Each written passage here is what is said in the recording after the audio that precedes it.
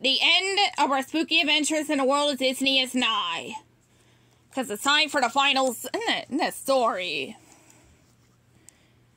Our final story is Up. One Brave Doug.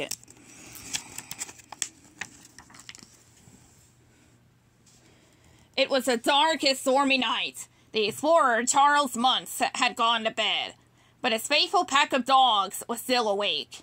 Suddenly, a large flash of lightning lit up the sky. "Oh, that was very bright," Doug said. Across the room, Alpha, Beta, and Gamma huddled together. The three dogs hated storms, especially ones with scary lightning and thunder. But they would never admit that to Doug. Just then, a loud rumble of thunder shook the airship. Beta and Gamma jumped. Beside them, Alpha cringed. "Why isn't Doug scared?" Gamma whispered. Alpha looked over at Golden Retriever.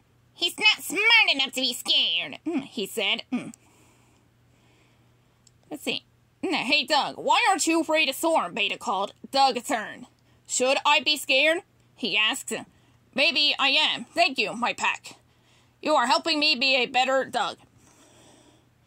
Alpha smiled slyly.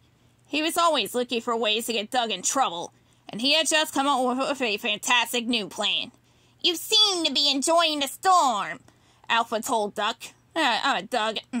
Excuse me. "That must mean you are a very brave dog." "I am," Doug said, lifting one ear, smiling. "Let's see, you are Alpha, and very smart." "Let's see, I will agree with you."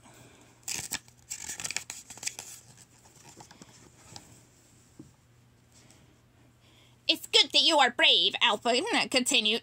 "Master told us you should go outside and look for the bird. He thinks it might come out in this weather. The bird likes storms." Charles Muntz had been searching for a special creature for as long as Doug could remember. Drawings of the bird-like animal filled every wall in their home. Doug's eyes lit up. "Master has thought about me and has given me a mission. I must leave at once." Gamma and Beta started laughing. "Let's see, there's no way Doug won't be scared once he's outside in that storm," Gamma said. "Let's see, Master will be so angry when he finds Doug gone," Beta added. "Let's see, Alpha, this is your best idea yet," Gamma said. "I don't want to miss watching him getting scared. Watching him get scared.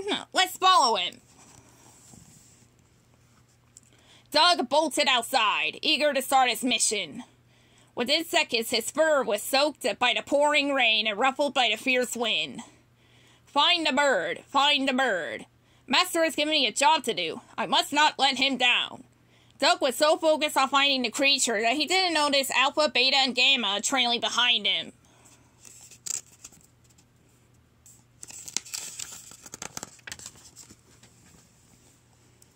At the edge of the jungle, Doug paused.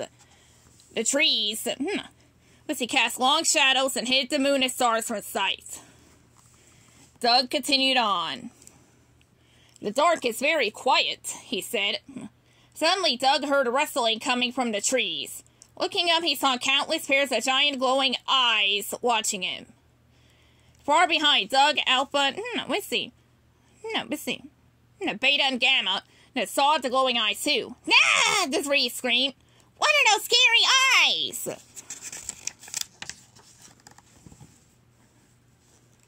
Doug moved around to the moonlit side of the tree. Looking up, he saw that the eyes belonged to a group of fruit bats munching happily on some fruit. "Hello," Doug said. "You are not the bird. You are bats. You must be able to see very far from up there. Have you seen the bird?" Alpha breathed a sigh of relief. "They're just fruit bats," he said.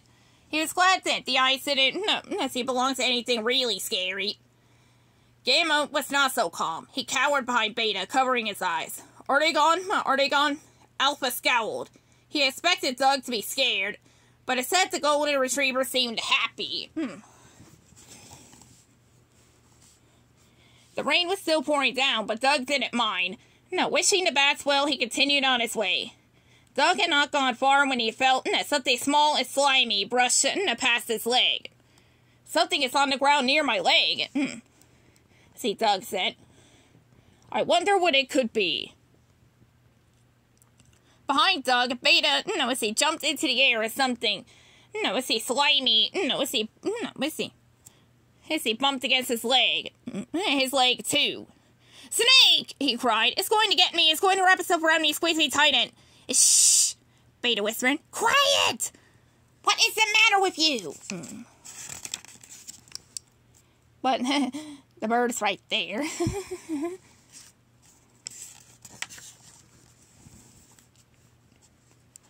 Just then, lightning flashed.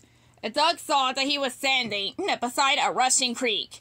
A family of frogs, was happily jumping past it toward the slick rocks. Hello, you are frogs, Doug said. You are splashing about. You look like you are having fun. I am having fun, too. I am looking for the bird. Perhaps you have seen it? But the frogs just kept hopping along.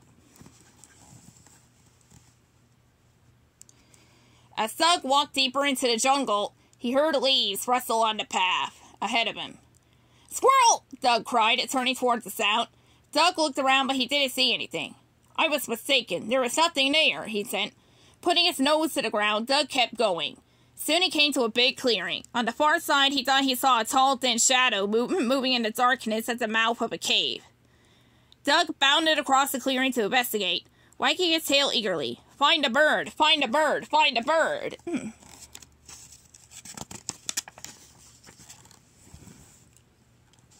Behind him, Alpha, Gamma, and Beta crept toward the edge of the clearing. They were cold, tired, and frustrated. Great idea, Alpha. Beta complained. We spent the whole night roaming around the jungle getting soaked. And the only one that's been scared is Gamma, by a bunch of harmless fruit bats. No, I wasn't. Gamma replied. Besides, you were scared of a bunch of tiny frogs. You are both scaredy dogs. Alpha hissed at them. There is nothing to be scared. Wait, look! The dogs turned in time to see Doug enter the dark cave. Doug is sure to be scared in there, Beta said, or lost for good.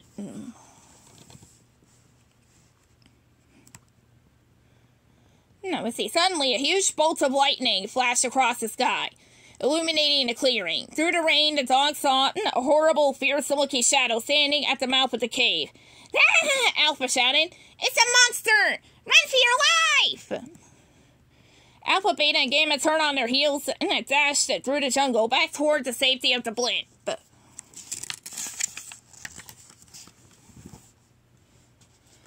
Alpha's screams got Doug's attention. Oh, it is my pack, he said. They must have worried about me. They know how important my mission is, and I came to help. They are the best friends a Doug could ever have. Doug tilted his head to one side. I wonder where they are going.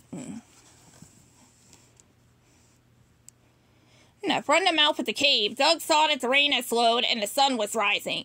Its rays broke through the rain clouds, creating a breathtaking rainbow. The sun is rising, Doug said.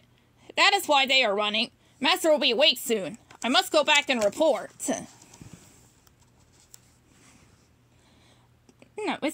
Beta, Gamma, Alpha, Doug shouted when he got home. Looking around the airship, Doug saw that the rest of his pack was not there. My pack must still be outside. I will wait for them.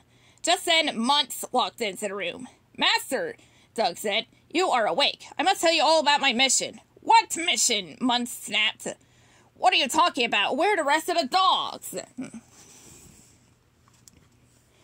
Doug smiled at his master. They are outside. What? Muntz shouted. They went out in that weather? Crazy dogs. The thunder must have scared them silly, and they'll be drenched from the rain. Ooh, they are in so much trouble when they get back, I swear. Muntz shook his head and looked out at Doug. Come on, he said. Let's get the day started. I'll deal with those silly dogs later. But they got themselves. Lost! We're lost! Gamma cried. The dogs were cold, wet, and terrified. And to make matters worse, the rain had washed away their footprints. They had no idea how to get home. Great idea, Alpha. Beta grumbled. Let's give Doug a mission to scare him. Get him in trouble with the master, but look at us. We are the ones who are lost. Will you please shut your mouth? Alpha barked. Keep looking for our footprints. That's the only way we'll ever get home. He hung his head. Master will be so displeased with us when he finds us gone. This is all Doug's fault. The end.